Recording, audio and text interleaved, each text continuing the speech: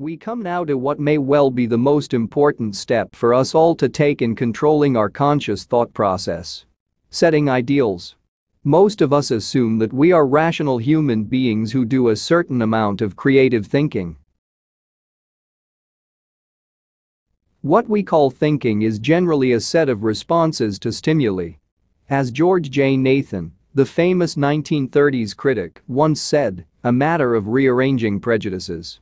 To discover just how brilliant our thinking is requires only a brief playback of an average day's conversations on weather, a rough day at the office or home, or politics. The hackneyed phrase "we are creatures of habit" is all too true.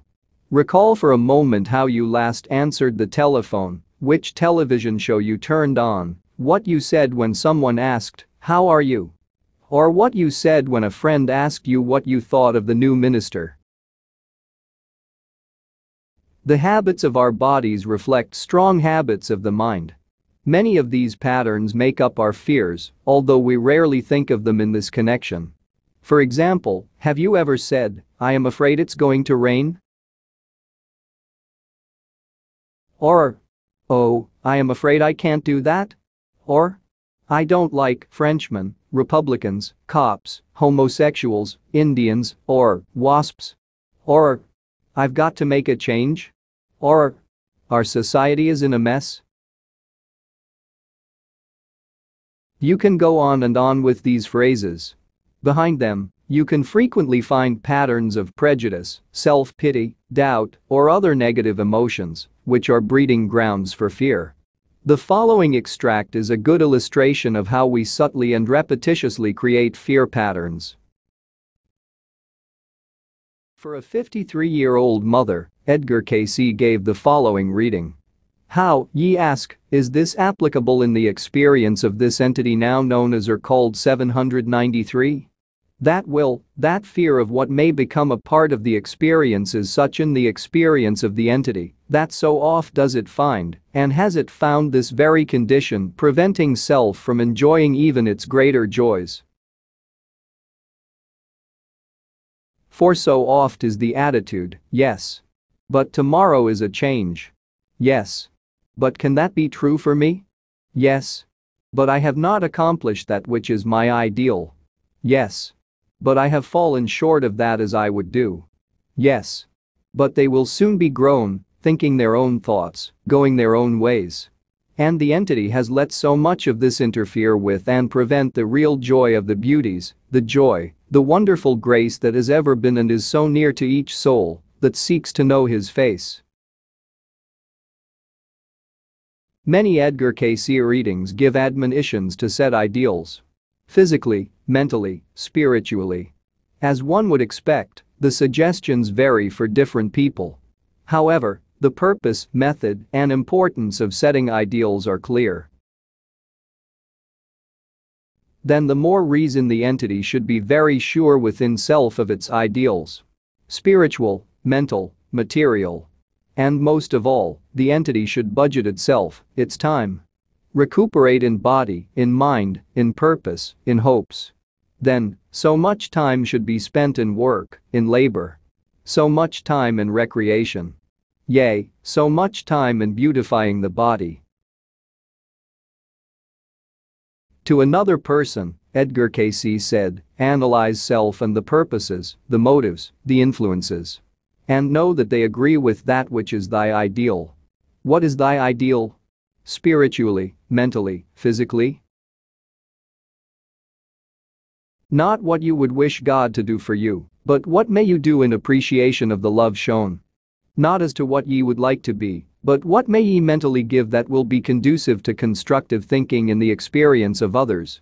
In the physical, not what you want others to do for you, but what may you do for them.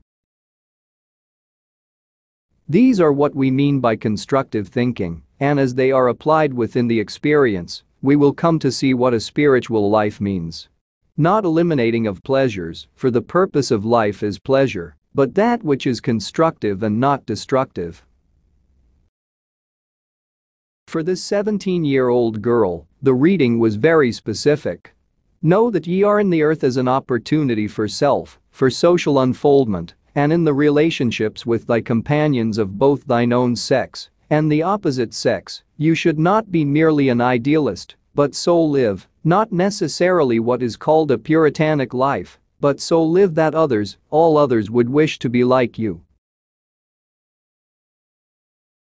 That is an ideal manner of conduct. What is required in this? In self-knowing thine own ideals, spiritually, mentally, materially, not merely as, I think this should be it, I think that would be wonderful, but write them down. And see what they look like.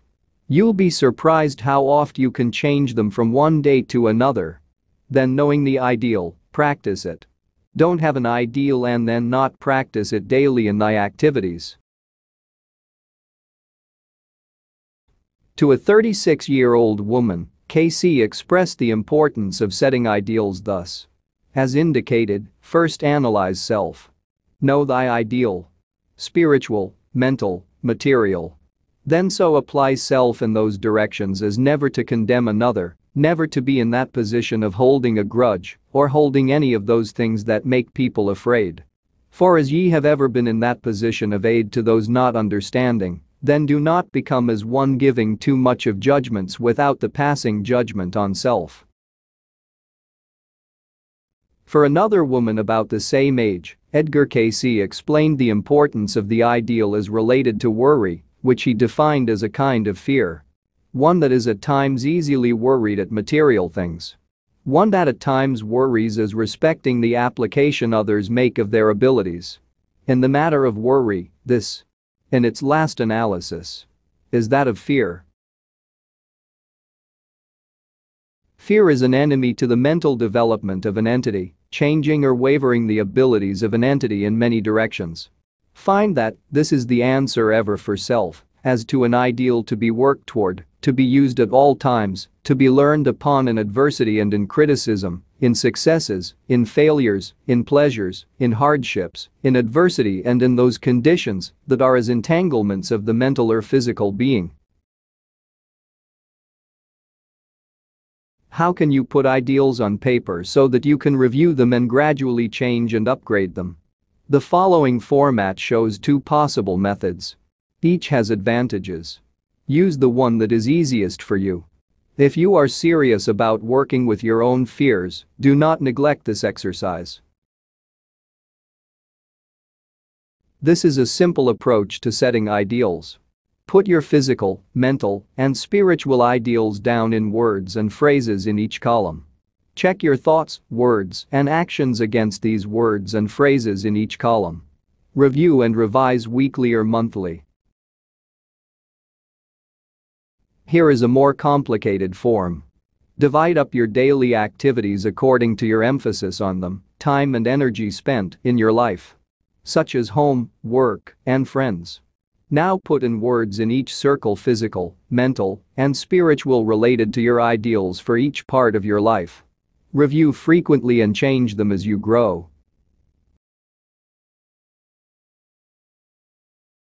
Building a fear-free, constructive life. The following 7 suggestions, including some detailed techniques, can help you build a fear-free, constructive life. Constructive thought. Using the mind to influence the body.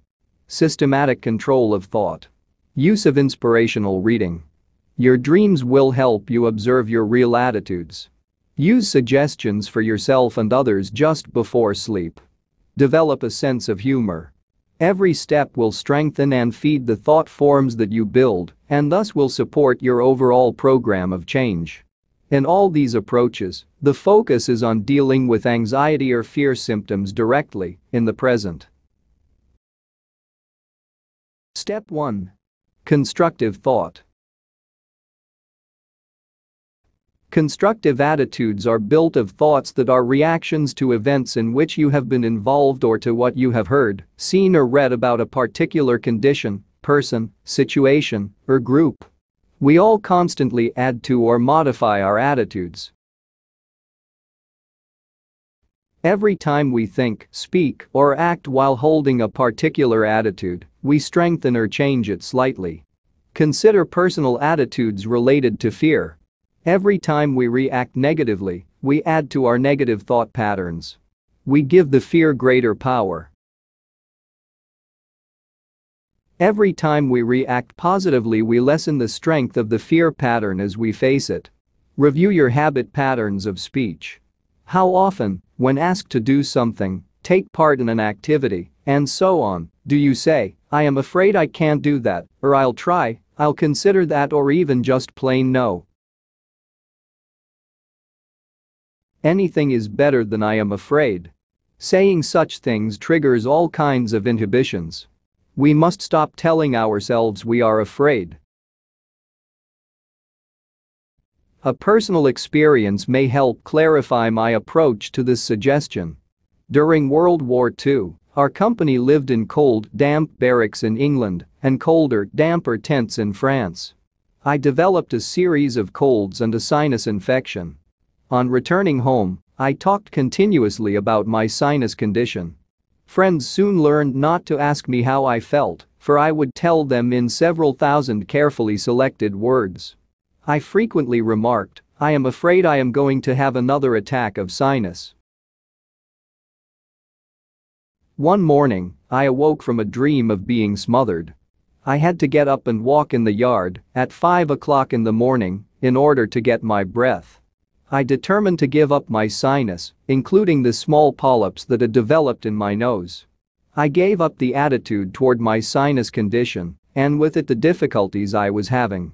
Now I never say, "I am afraid I am going to have an attack of sinus." The following Edgar Cayce readings may help us recognize the importance of constructive attitudes. Each was given for a person seeking help. What causes the entity to complain of ailments so often, and are they real or imaginative? As is seen from that given, imaginative forces are manifested ever in the entity. But fear entering in brings for a physical being that which becomes as real as were they disordered. Hence the ideal in body, in mind, in attainment must be ever kept before the entity, and that the whole well-rounded life is necessary for the complete success in any phase of one's experience. There are abilities in abundance within the entity for activities, if they are put into use from the seat of the spirit of truth, and not from those of hate, malice, jealousy, the things that make people afraid, those things that cause timidity within the associations, and fear. Do not become impatient with self nor the lack of those materializations at once of those hopes in the body.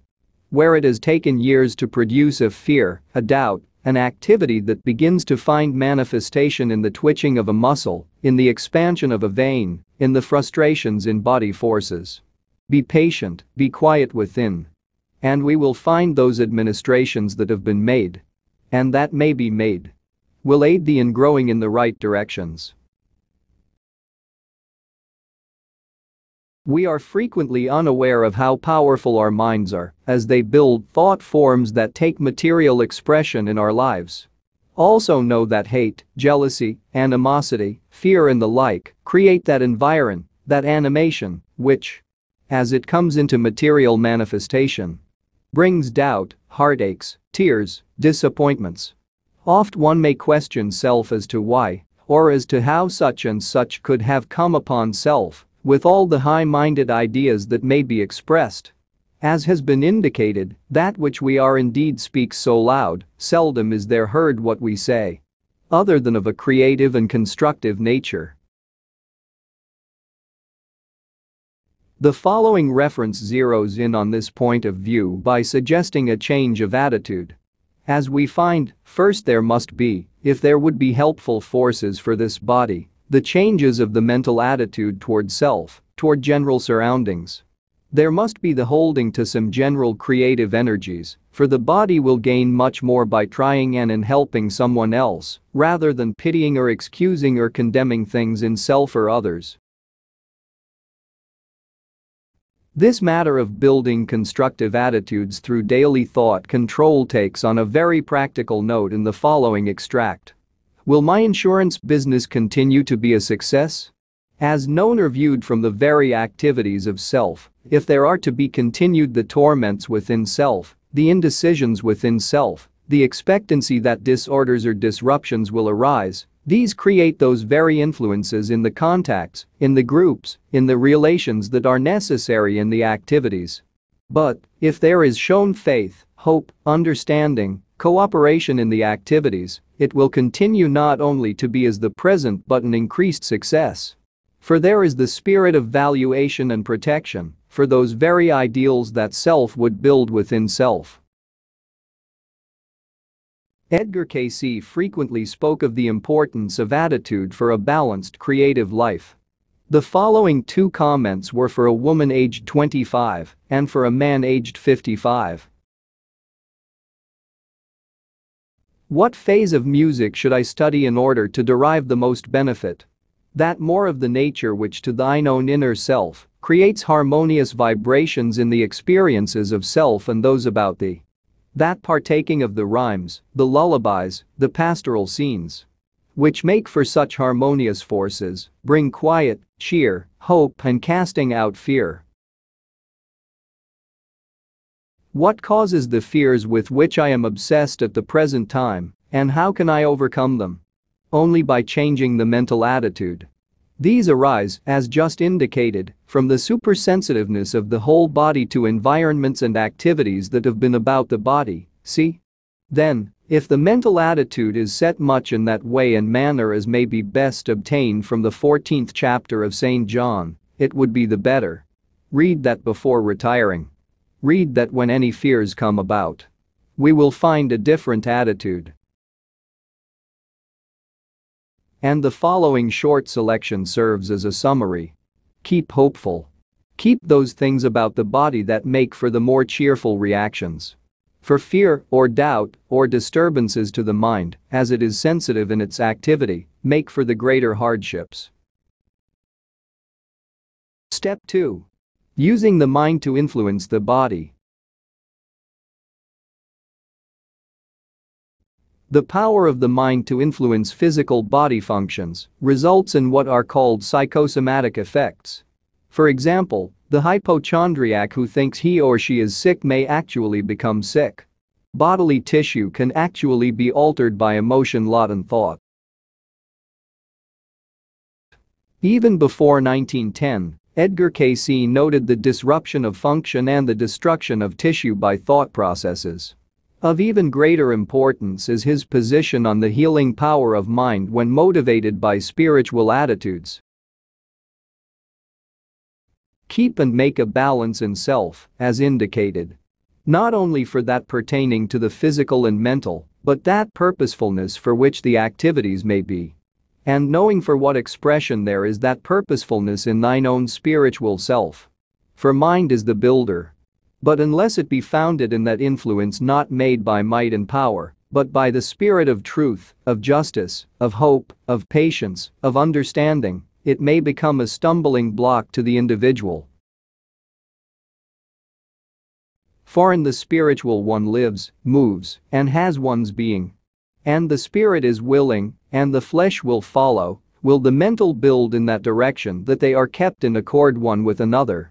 Keep thine body fit. Keep thine mind attuned to beauty. Another extract clearly states the bad effects of imaginative forces.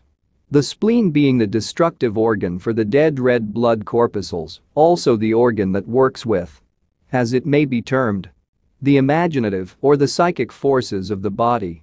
And the body being supersensitive or superpsychic in many respects, finds this portion often gives rise to not only the fears, but also those distresses as affect the vegetative nerve system. Edgar Cayce goes on to explain that the vegetative nerve system controls the digestion and assimilation, as well as elimination through the kidneys. To another person, he said, for, as has been experienced by the body, if there are the feelings of fear or grudges, or of being in the position of being repressed within, either from the mental attitudes or from the greater associations in material relationships, there is little that assimilates properly, even when food values are considered and adhered to. The following extract focuses on the creative power of the mind to build constructive change, The subject was a young woman, 24 years old. How can I become less fearful and my subconscious more able to rest? As there is brought more and more the activities of the spiritual self through the action of the physical forces, that is, the creative energy of the subconscious force, this will allow itself to become more and more positive and less negative. The following is a clear statement on the power of the mind to heal. The attitude of the entity and those dependencies upon creating sufficient numbers of the energized cells. Not only in the circulation itself, but in the activities of the glandular forces, through the process of the mental relationships of control over the nerve plexus of the body. Aided most. Yea, much more than any administration of medicine. In this regard, the work of radiologist O. Carl Simonton has attracted a great deal of attention from both the medical profession and the public. He and his associates have apparently used imaginative faculties of the mind successfully in treating cancer in a number of patients. Here, the practical results of using the mind to influence the body are very apparent. Step 3. Systematic control of thought. Attitudes are built by continuous daily thought processes. How and where does one begin to restructure, creatively and constructively, such thought processes? Some or all of the following may help you do so. First, select a negative thought process that you would like to get rid of.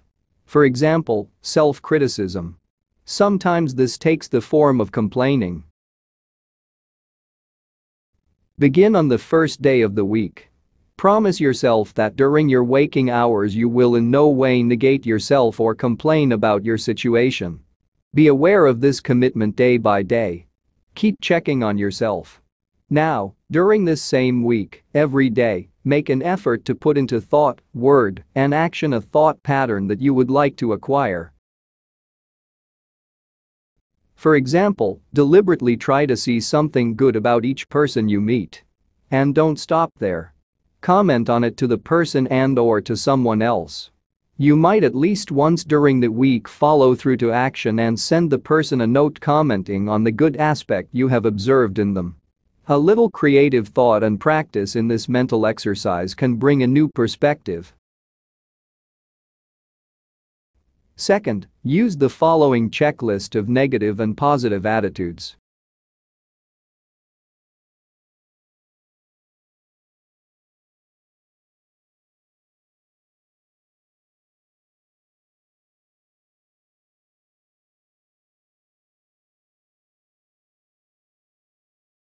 Score yourself and get a friend who will be honest to score the same list for you.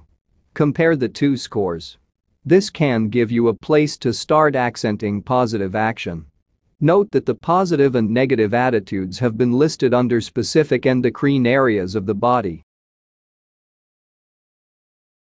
This division is used simply to suggest the storage of memory at the cell level of these gland areas. The energy or force involved in each is the same energy. Each individual chooses to manifest this energy in different patterns of thought, word, and action. It is one energy transformed by individual choice. The third suggestion is a reverie technique designed by Mark Thurston, Director of Enlightenment Services for ARE, that may help you observe and strengthen your constructive attitudes. These attitudes can be measured against a standard of Christ consciousness, the highest ideal, as suggested by the following. Should the Christ consciousness be described as the awareness within the soul, imprinted in pattern on the mind and waiting to be awakened by the will of the soul's oneness with God? Correct.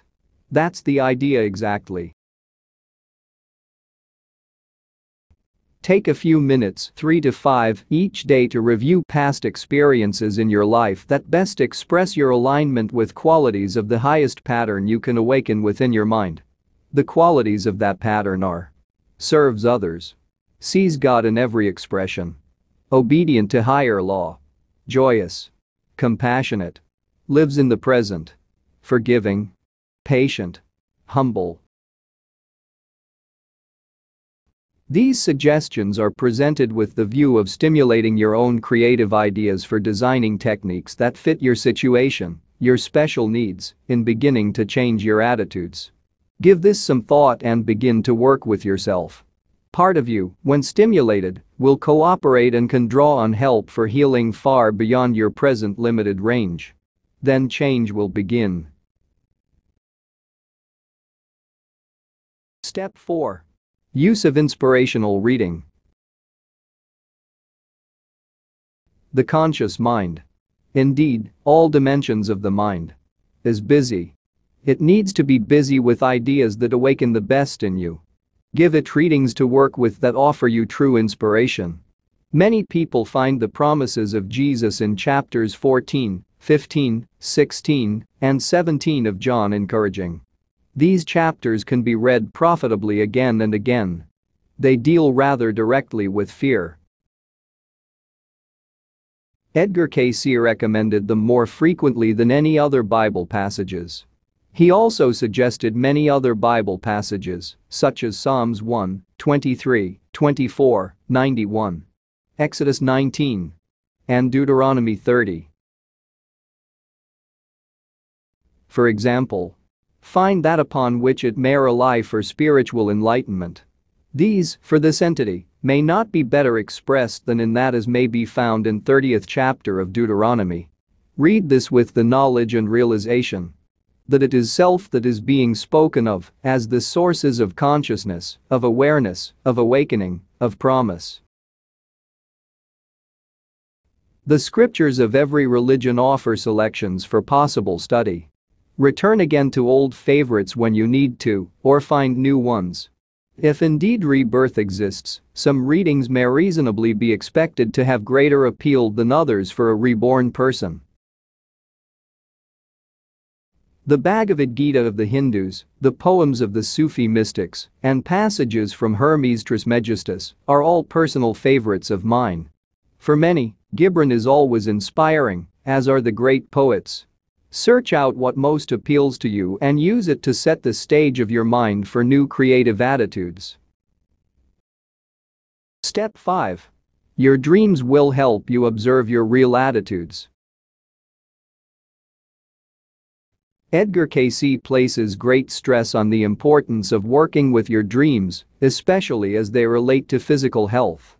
Dreams, according to Cayce, contain all kinds of unobserved psychic phenomena, including communication with the dead, clairvoyance, telepathy, and precognition.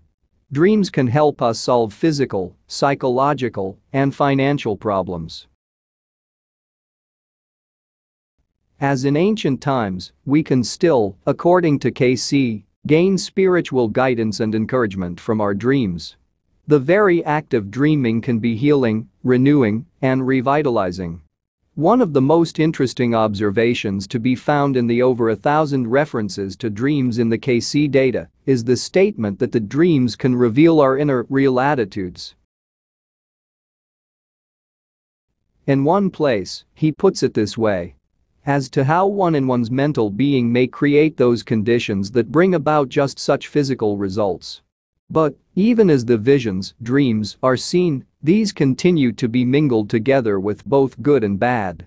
Just as such thoughts create and bring about such conditions. Then desist. Either be on one side or the other, and act that as would bring to self that desired. You may find it helpful to start suggesting to yourself, several times before falling asleep, "I will remember my dreams when I awaken." Keep a pencil and notebook at your bedside and record them immediately on waking. Go back over your dreams every few days. You will soon begin to understand your attitudes more clearly. At the same time, you may wish to look first at some of the Edgar Cayce data on dreams, then at the excellent material available from many sources. First, try the booklet, Dreams, The Language of the Unconscious, a collection of essays. Then read Dreams, Your Magic Mirror, by Elsie Sechrist.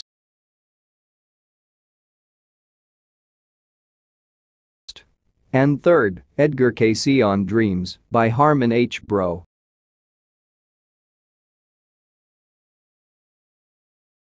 Also, How to Interpret Your Dreams by Mark Thurston, the ARE Dreams course, and Appendix D. Step 6. Use suggestions for yourself and others just before sleep. A very practical and helpful technique for dealing with fear from various sources, especially those arising from the unconscious, is giving yourself suggestions just before sleep. We have already discussed the use of such suggestions for overcoming fear from a past life. Here are a couple of additional selections dealing with fears of different origin. Why do I fear water? So that I do not swim far in water over my depth. This is from a condition that existed in the subconscious in very young childhood. Suggestions to self or forcing of self to overcome such might discharge this from the subconscious. Apparently, some traumatic childhood incidents set up this fear. The next one also concerns fear of water. Why does my daughter have such a fear of water, and what can I do to eliminate this fear? It may only be eliminated by the suggestions that may be made as the daughter turns to sleep. Make the suggestions as for the usefulness of water in the experience, else we may have a barren body. Charles Thomas Cayce, Edgar Cayce's grandson and my son, is a child psychologist who has worked extensively with sleep suggestion and has encouraged many parents to do so. The following report, from an article by him and Mark Thurston, illustrates the power of such suggestions to change fear patterns. Child 2 is a 12-year-old boy. Among those behaviors which the parents hoped to improve were inner turmoil, difficulty controlling bowels, fighting with brothers, verbal abuse of mother, and general hyperactivity. At the end of the first 28 days, his mother wrote, "In 1 week there had been such a vast improvement. I couldn't believe it was the same boy." Now, with the completion of the first 28-day cycle, where he was constantly quarreling and fighting with his brothers, he was avoiding situations. Where his terrible all-consuming temper had been, he seemed reflective. His greatest improvement was in his attitude to me. Previously, he'd come from school, change his clothes and go out to play. Then, when I'd start supper, the terrible fights with his brothers would begin. Many an evening ended by my being too ill to eat because of his abuse to me. But now, and I thank God, he comes from school, changes his clothes and talks to me. We will sit and discuss a problem, or he will follow me around as he tells me his thoughts or asks what I think. I am once again a part of this child I love. Suggestions used for self or others as sleep approaches should be couched in positive, constructive, helpful terms. No and don't statements only create opposition at the unconscious levels. Positive statements are needed. Use a low conversational tone, started before the person is asleep and continuing after he or she falls asleep. Or, if giving yourself suggestions, keep repeating the suggestion until you fall asleep. This technique works for both children and adults. Step 7. Develop a sense of humor. A 35-year-old man once asked Edgar Cayce for some help. The following exchange took place. "What is the cause of my fear and how may I overcome it?" By seeing the ridiculous and yet the funny side of every experience. Knowing and believing in whom ye have trusted, in the Lord. For without that consciousness of the indwelling, little may ever be accomplished. The man persisted. "What is the cause of my fear?" Self-condemnation. Here guilt is given as the cause of fear. Our attitude toward ourselves, our willingness to forgive ourselves, is essential to healing fear. One of the most concrete ways of expressing forgiveness is to smile, chuckle, or laugh at oneself. This does not mean a condoning smirk, a wry agreement with the breaking of a law, but rather the recognition of the ridiculousness of one's actions, the funny side of the situation. Edgar Cayce repeatedly spoke of humor as a virtue, something to be cultivated and worked with daily. He admonished one person, not as one to be long-faced. For, the earth is the Lord's, and the fullness thereof. Enjoy. Do not see the dark side too oft. Turn it over. There's another side to every question. Cultivate in self-humor, wit. Ye enjoy it in others, others enjoy it in thee. But too oft it becomes to thee foolishness. Know that thy Lord, thy God, laughed. Even at the cross. The idea that Jesus smiled and joked even at the crucifixion is mentioned several times in the readings. Humor may ever become the saving grace. For humor, or to be able to see the fun, the ridiculous, in the most sacred experiences to many, is an attribute. Cultivate the ability to see the ridiculous and to retain the ability to laugh. For, no. Only in those that God hath favored is there the ability to laugh, even when clouds of doubt arise, or when every form of disturbance arises. For, remember, the Master smiled and laughed oft, even on the way to Gethsemane. This last quotation deals with laughter in terms of tension, times generally associated with fear. One is reminded of the beautiful times during the war years when a funny, sometimes even vulgar, remark broke great tension and eased the bodies and minds of people gripped in panic, paralyzed by fear. Edgar Cayce noted this virtue in the following comments. Spirit is creative. And while creative influences are about the entity, the greater saving grace of the entity may be said to be its ability to laugh at adversity when others would cry. To be able to make a joke of the most sacred things as well as those that are in the realm of the ridiculous. Yet the entity has within itself the appreciation of humor. Hold to that. Quit being too serious. Laugh it off. The following comments deal directly with fear. Use rather the turmoils and discouragements as a means to keep the wit sharp. And it will be found that creative energies, creative forces, will soon overcome the material turmoils. Know that there must be the ability to laugh under the most straining circumstance. There must be the ability to see the sublime as well as the ridiculous. Do not lose this sense of humor. It will oft be a means for saving many an unseeming situation.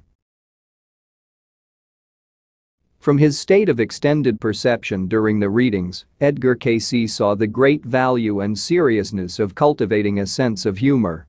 The entity should attempt seriously, prayerfully, spiritually, to see even as might be called the ridiculous side of every question. The humor in same. Remember that a good laugh, and arousing even to what might, in some be called hilariousness, is good for the body, physically, mentally, and gives the opportunity for greater mental and spiritual awakening. Be mindful of the little things, but do see the humor, do see the laughable side. Awake to the joy in the earth, even under trial ye give expression of same. How does one develop a sense of humor? Here are a few suggestions, you will think of many others. Start collecting good jokes and funny stories. Be careful not to use ethnic prejudices and put-downs of special groups. Try these stories out, first on those close to you, then on groups. Watch your timing, build suspense and attention. And be careful not to forget the point of the story, which should be related to the conversation or discussion. You may want to collect a file of stories. Read them over now and then.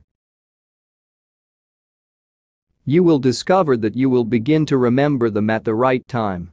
The funny papers, sections on jokes in magazines, for example, Reader's Digest, and books of funny stories are excellent sources. The important point is to be aware, be constantly observant, looking for the story or onliners that can be adapted to situations around you. Look for the funny things, the ridiculous things that happen to you every day. They are happening. You may just not have been observant. As you do this, you will begin to remember past experiences, incidents that as you review them are funny. People will begin to laugh with you, not at you, for their lives are filled with similar incidents that your comments and stories about yourself recall for them. Be careful to be brief, not too long-winded, because the other person is waiting to tell you one. Be more observant of animals, especially people animals. Pets and friendly wild animals. They do some funny things. Remember to make notes on funny incidents.